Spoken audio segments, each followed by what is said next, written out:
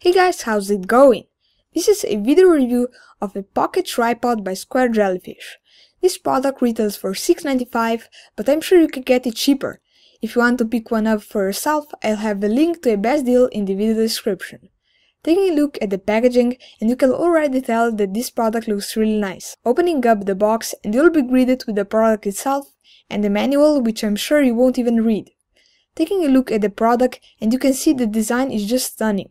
The product is mainly made out of plastic, but at first I thought that it is made out of metal. If you need to take a picture but you don't have a tripod, this product is a great way to go.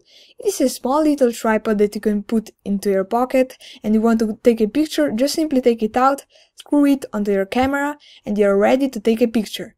This product is really neat and I definitely recommend it. Overall, I really like it, and it is definitely worth the price if you're looking for a mini tripod. If you enjoyed my review, be sure to click that like button down below, comment down below what you think about this product, and make sure to subscribe so you won't miss any of my other videos.